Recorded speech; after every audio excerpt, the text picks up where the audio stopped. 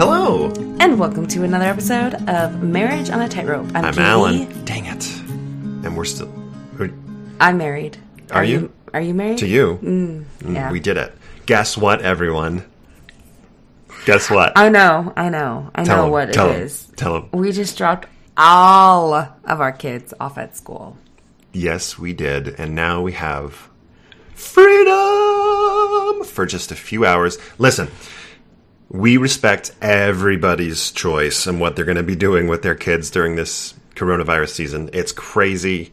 It's weird. So you go ahead and judge us. We don't care. It's fine. I think everyone has a choice. And that's the greatest thing is lots of schools are offering hybrid and online options. And our kids literally begged us to go back. And so we're doing a trial week. They're only in school for a couple hours every day. Yeah.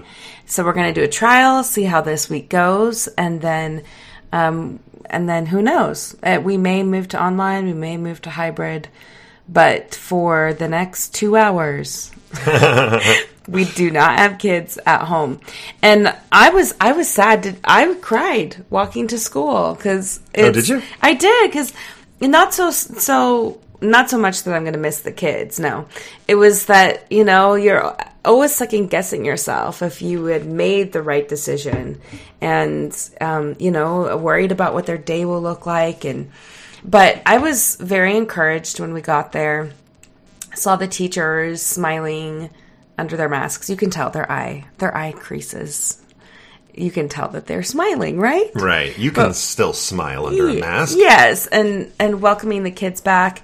Interestingly enough, it was unusually small. I mean, there were not hardly any people there. The ones that were there were all of our neighbors and friends. So anyone who lived right here in the neighborhood, I noticed, were the ones that were back at school. Right.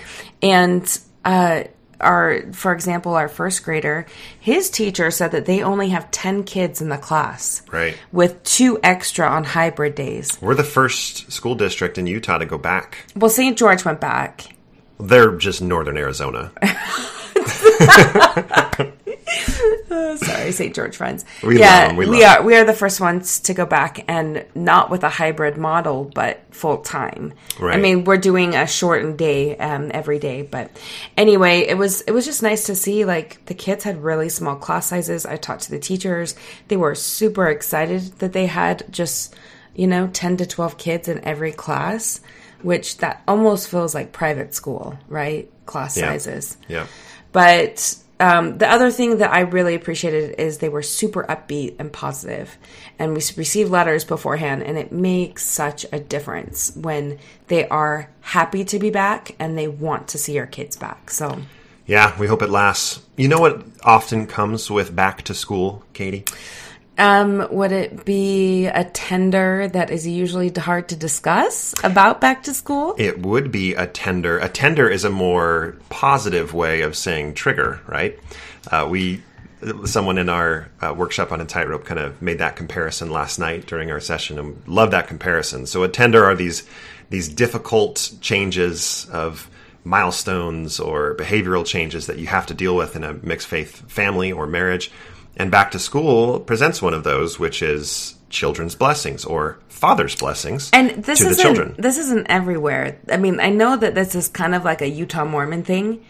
We did it in my family in California. But, okay, maybe Arizona, Utah, Idaho, California, Mormon thing? Yeah, I've never heard that. I don't know. I've talked to a few people that said that was never a thing in their family. And so interesting. So it's not for everyone. Not everyone has to deal with this tender, but it is tender because, I think that blessings are well wishes. Yeah. Right? For a good year, give the kids the strength that they need to feel like they can do anything this year. Right. We don't feel like it has to be as traumatic as traumatic or dramatic? Both.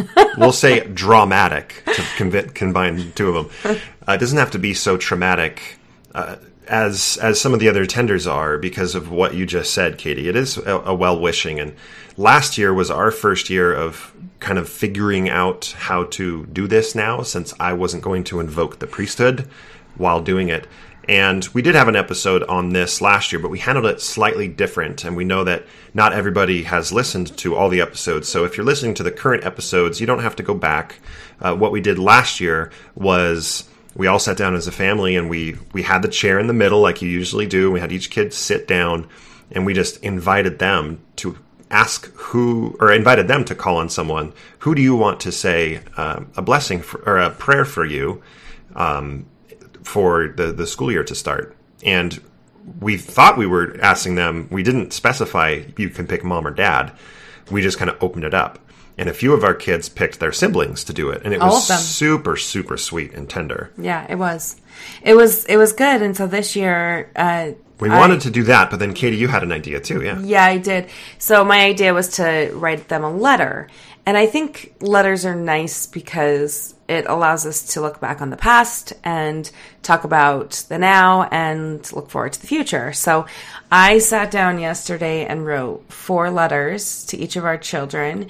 And I just put it from both of us and talked about, what qualities we've seen in them grow, what we love about them, some advice for the new year. Especially, we've got 9th grader down to 1st grader. Mm-hmm. So it's a pretty big span. And so we sat down, and after dinner, we read those letters to them. Allan and I just took turns, and it was a really good experience. I think they love hearing praise about who they are and where they're going and all their likes and dislikes. And it was really special. And so then after we talked about, read a letter to each of them, we would read a letter, and then we would have them sit in a special chair, and then we would have them pick someone to pray for them or pray over them. And it was neat because we had Allan's mom, who we have interviewed in the past, was there with us, and my son Hayden asked Grandma to pray over him, and it was a good experience. And then afterwards, they had their Nacho Libre wrestling in the living room. Then we wrestled, and I got beat up. It was great. So there's just an idea, if that's something that interests you, you could do it in conjunction with an actual blessing. And sometimes I think those can be triggering for tendering for the person who's left, especially if they're their man and they're not performing the blessing. But also for the woman, and even if their spouse is doing it, like they may feel sad, in some way that their spouse is giving a blessing to their child. So however you decide to do it, there's no wrong way. I think, I thought another fun idea would be that we gather pictures from the year and we do like a little slideshow and maybe read the letter while we watch the slideshow of the pictures. But anyway, ain't nobody got time for that. Embrace all of the emotions. Katie, you just talked about it, that both of you could potentially feel sadness that this is a tradition that has changed. If this is not a tradition, which apparently I'm learning, I just thought everyone did it. No. You can try to make it one and make it one in your own way. So embrace all of it. It could be hard and beautiful at the same time. That's okay. That doesn't mean it was a failure if it was hard. Difficult doesn't mean failure. Difficult can be success as well. It can be hard, but you can get through it and learn new ways of doing things as a family. Right. And, while compromising and deciding on how you're going to address this mile marker with your children, while that might be easier than you think, I think what's hard is the details of it, how to work through it. So just want to give you some encouragement and love and good vibes your way that you can do it and you can reframe it in a way that makes sense for your family. Yeah. And this topic of tenders that we're talking about is one of the 6 weeks that we do in our workshop And we do have another workshop starting in September. What's the start date again? September 22nd. September 22nd. That is a Tuesday is when it will begin. Registration is open now on Eventbrite. So you can go to Eventbrite and just type in workshop on a tightrope. The link is in the show notes here as well. We are a little over half full. So you can go there and reserve yourself a spot for that. It will be the last workshop for this year. So we hope you are doing well, and if you need some encouragement or need some group time and some time with a professional and Natasha Helfer, and want some time with us as well, we're amateur, but we're semi-professional. What do you think? We're subject matter experts to talk business style. We would love to have you, so we hope that you can join. If you don't need that, but you enjoy listening to the podcast and know that there are others that do need the help, we are still accepting scholarships for Workshop on a Tightrope. So if that is interesting for you and you would like to help other couples that need that financial support, you can Venmo us any amount at Marriage on a Tightrope on Venmo.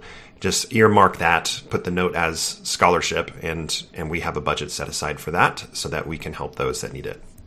And if you're one of those couples that needs it, reach out and let us know. Yeah, I was going to say, we do have some money available. So if you do feel like you need it and you're going through a time where it's just not financially possible, we've had some really amazing donors who stepped up and donated that money for you. So please send us an email or a message, and we will work with you, because we don't want money to be a stumbling block for you and your marriage. That's just an extra thing, especially when you're going through this. One piece of advice I would say, unless you guys are pretty much on the same page as far as the effort that both of you want to put into this mixed faith marriage thing, surprising your spouse by signing up for the workshop, probably not the best idea. I would talk to them first and see, like, this is what it is. This is what do you think? Would you like to do this together? We've had a few couples, one spouse kind of sign up without the other one knowing. And when the intent behind that is, I think this would be really good, but they may say no if I ask, that's usually not a good sign that it's going to go great. So talk to your spouse about it. If they have any questions, you can email us as well. Let's get to the second topic of this podcast episode, because we had a good friend of ours reach out on Facebook and asking if we had done a podcast on particularly family sealings in the temple. And this brought up a larger topic of another tender that you have to deal with, is when milestones are forcing your hand, what do you do about it? When I say forcing your hand, what do you think that means, Katie? Because I mean a couple different things, but... Right. So when I think of forcing your hand, I think of milestones, family weddings, family baptisms or blessings, anything that you would be invited to participate in that you cannot, because you have not told your family yet that you are either transitioned out of the church or that you're having doubts about the church. Right. And you don't feel good about participating in those. Yeah, so it could be forcing your hand. Here's a moment in time. This date is going to happen. How do I handle it? Either in A, what do I say to my family if I can't participate or I'm not comfortable participating? And B, if they do know, and that's not part of the equation, what can I do or what should I do? I'm worried that it's going to be very difficult for me.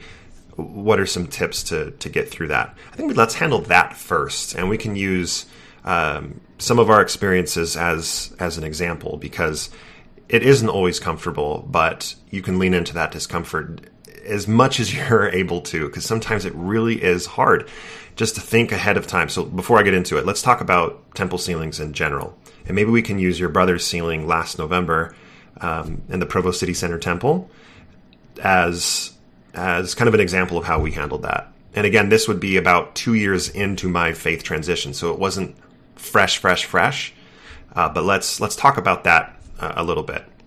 So, Katie? Yeah, so Allan wasn't going to come to the temple, but so here's a question. Let's talk about this. Sure. Because I think that, especially for the transitioner, sometimes you can feel that while the actual sealing isn't about you, that you should be recognized for the hurt feelings that you have about not being able to participate. And to be fair, we have had a few sealings that we've been invited to, and Allan with like his nephew's sealing, it was particularly hard. You expressed to me, well, it's really hard that I have to stand outside.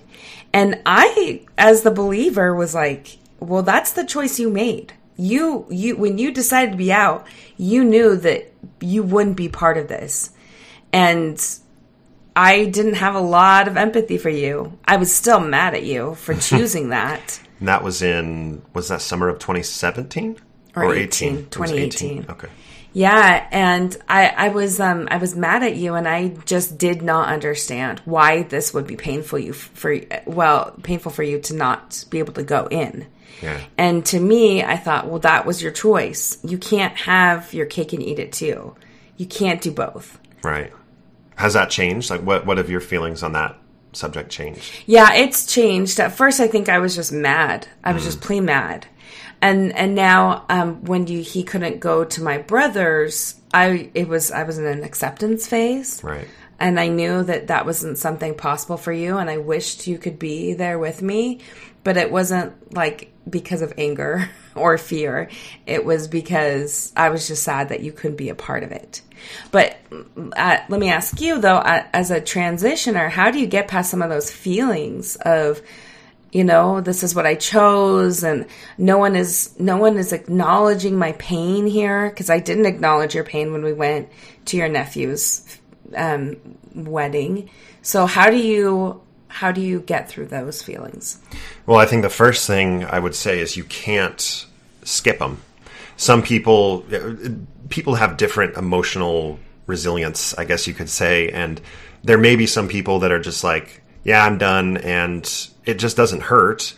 But I think the normal, average, everyday experience for those that have gone through this is you do go through that pain. The first sealing that you sit out of, or the first circle you don't stand in, is going to be really hard. And it was for me as well. So the number one thing I would say is, maybe not a very optimistic thing to say, but it's the realistic thing to say, that you're not going to be skipping those feelings. It is going to be difficult. And in order to get past it, you have to go through them. You have to have the uncomfortable conversations to get to the better conversations. So that would be the first thing. The second thing is, don't put so much pressure on yourself to do it right the first time. Deliberately make the decision of, this is what I think I can do, and this is how I can make this day not about me, but also understand and accept that it's going to be difficult. So with your brothers and even my my nephew's wedding a few years earlier that we just talked about, I didn't want, even though I knew it was going to be difficult in both instances, I didn't want it to be about me. And so ahead of time, I thought, what can I do to make this a little better? And so one thing I did with both instances is I text your brother and I text my nephew a few days beforehand. It may have been the morning of, I don't really remember, but I text them, I want you to know that we're so excited. I am so excited for you guys. This is a huge day. It's great. As you may or may not know, I won't be in the temple with you. That is no indication of my love or lack of love or whatever you want to say to you. I don't want this day to be about me. It's about you guys. I'm going to be there to support you in every way, and this is how I'm going to do it. So for both of them, it was, I'm going to set up the reception hard. I'm going to do everything I can to help the reception go well. I know that some people, I felt comfortable, especially at your brother's sealing, to be at the temple but outside. It was harder at my nephew's because it was early on and it was my family, right? Those two aspects made it a little harder. Even though at my nephew's there were other of my siblings that were also outside of the temple, it still was hard. So if someone feels like they absolutely cannot be at the temple, or cannot be at the baby blessing, or cannot be at the baptism because it is painful, I mean, it is injuring to them, what can they do instead? Great question. So first of all, I would still recommend, if you are out to your family, if you have told them where you're at spiritually, I would still send that text or still make that phone call or still tell them at the family dinner.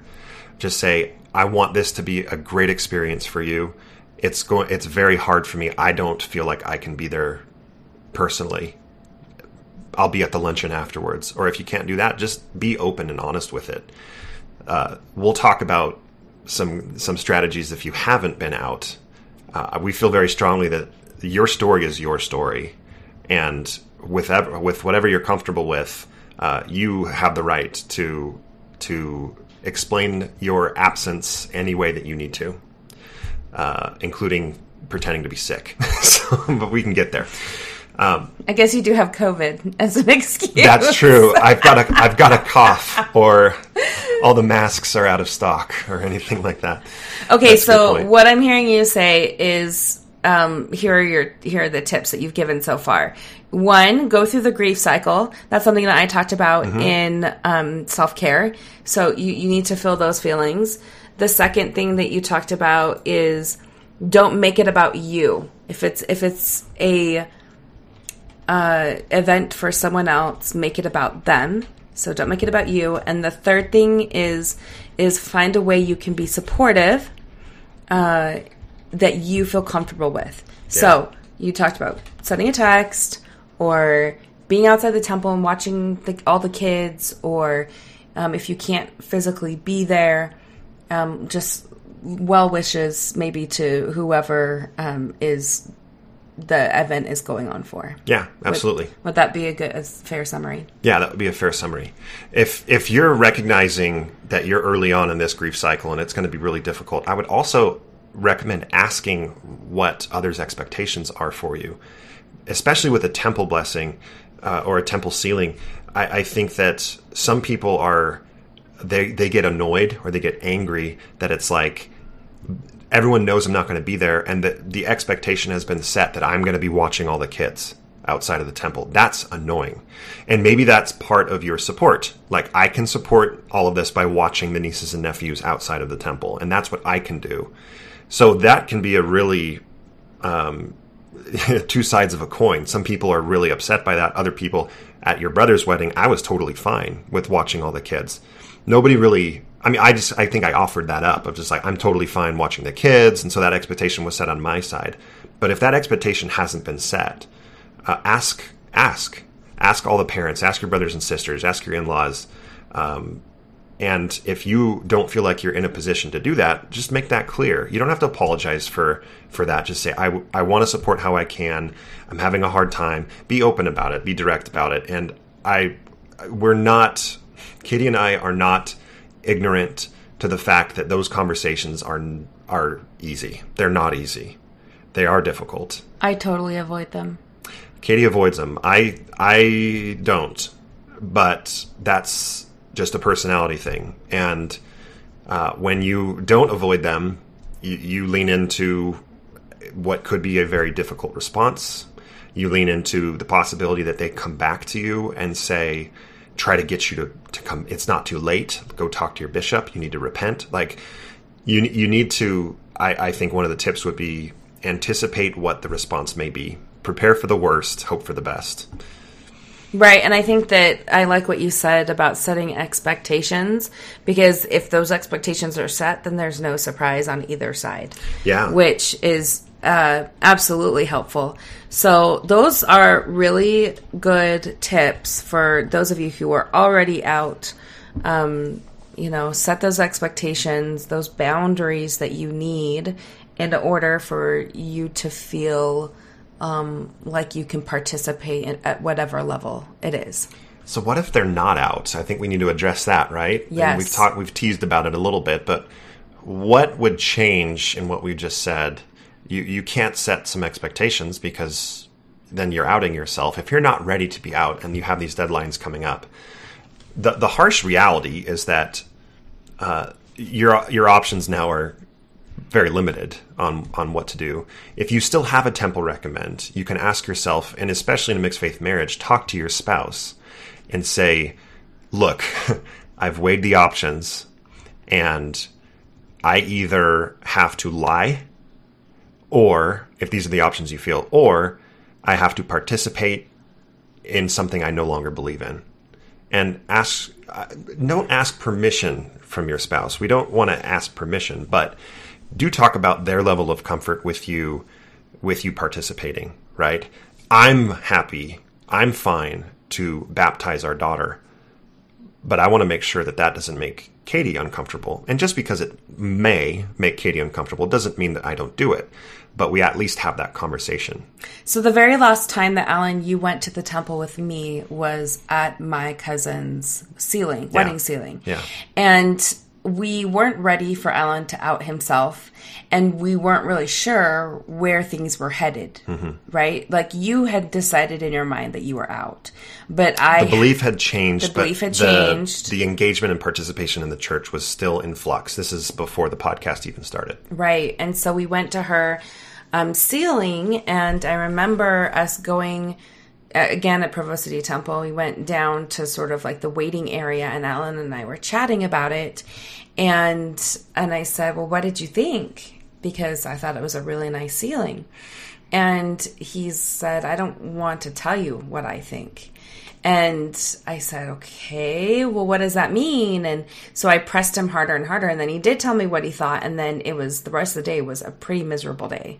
Because it was really hard for me to listen to. It was hard for me to hear. He, at the time, still felt okay going to a sealing. But then after, that was the last time he ever went to the temple. Yeah. Because I don't know if it pushed you over the edge, or it just confirmed that you didn't feel good about it. But that was really hard for me. Yeah. And here's the thing. To me, it does not feel dishonest if someone decides to go because they don't want to out themselves. And now this could mean a couple of things. If you have to put garments back on because you're going to a family event and you know that family will be looking to see if you have garments on, and you don't want to out yourself, that is absolutely your right. If you have a current temple recommend and you go to the temple because you don't want to out yourself, that is your right. Only you can decide how you're going to feel about it. And it doesn't matter what anyone else thinks. I mean, you can talk to your spouse about it, but I really think it's up to you. And I don't. Now, what happens if you don't have a current temple recommend? Yeah, I mean, then you have a choice to make, right? If you can't get it, if maybe you're open to your bishop but not your family, and you know that you're not going to get that recommend or not get approval to participate in an ordinance, then you have a decision to make.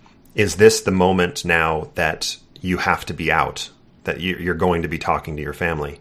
This happened with us when I felt I no longer could go to church. And we had to tell the kids. That pushed us to tell our older two kids that Dad's not going to be coming to church anymore, and this is why. We weren't quite ready in the respect that Katie and I weren't both okay with this happening. It was a hard moment.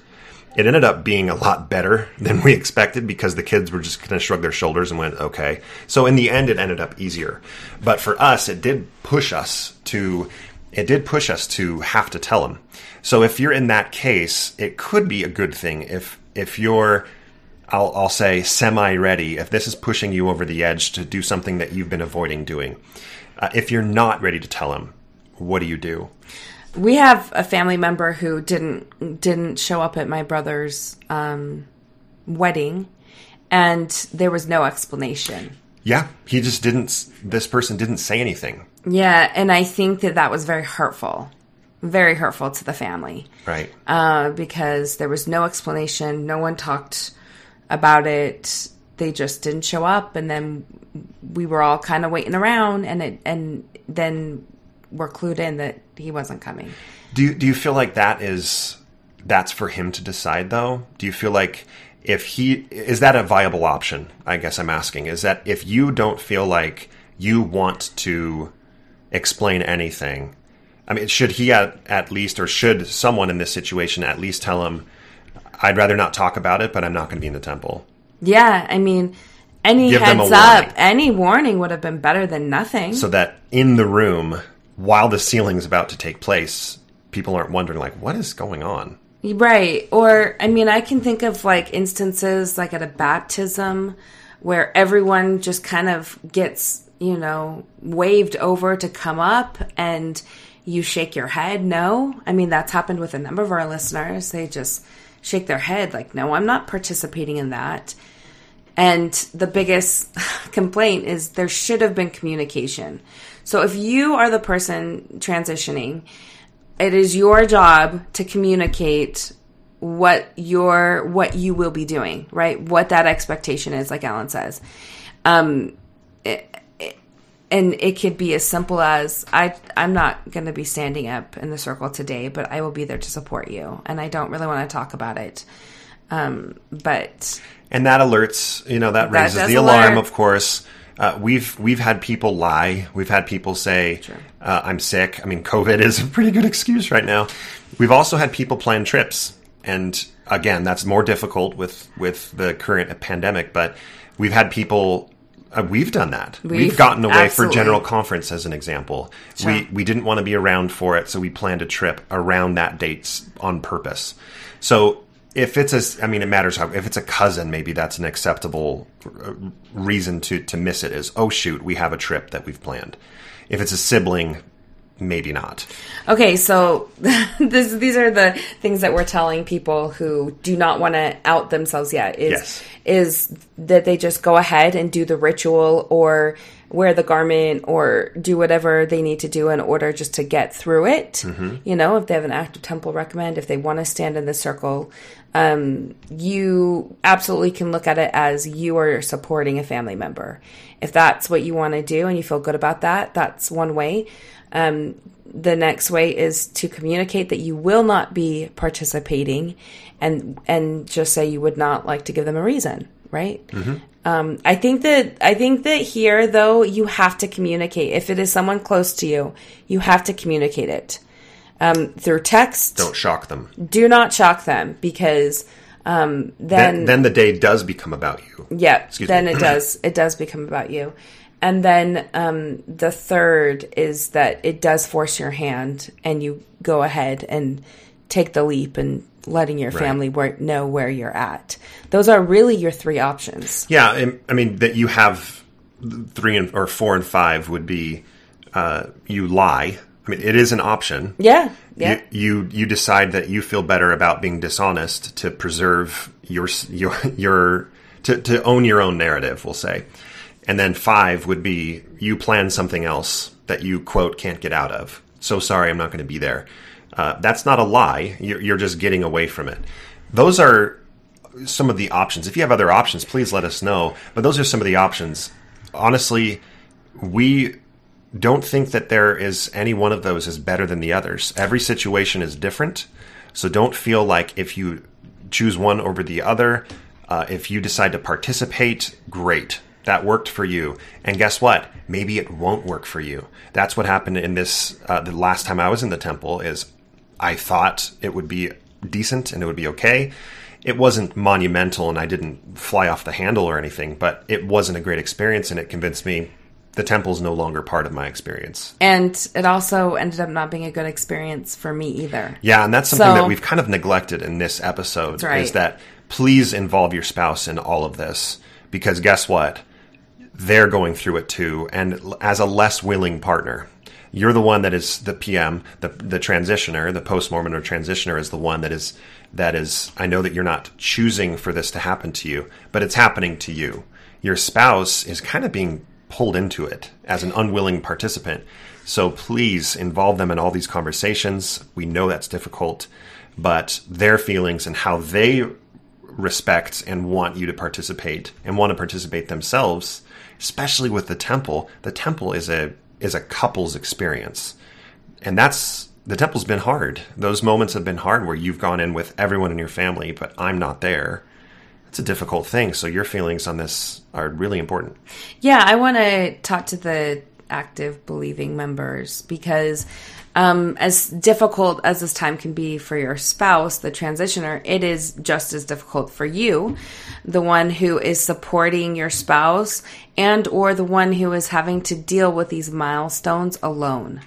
And I mean, I can tell you that I've been to the temple where I've just pretty much cried through the whole time, because I felt very lonely. I felt very sad. I'm still grieving and mourning the way that we used to worship together, and things are fresh and raw, and it's difficult to be in that place alone. And while I've come now to a place of acceptance, that doesn't mean that I'm still not feeling kind of sad when things come up and Allan isn't involved with them. And so I would say that participate at the level that you feel comfortable as well. If you don't feel like going to the temple with everyone is going to help you, if you feel like you'll just be very upset and sad the whole time, then that's your right to choose not to go. And maybe that forces your hand. Maybe you just have to explain that you aren't feeling well, whatever it might be. I think that some of the advice that we've given for the PM can also be used for the ABM, really, absolutely. Honestly. But, while all the focus can be on your spouse, you still need that self-care. You still need to have those boundaries. You still need to take care of you.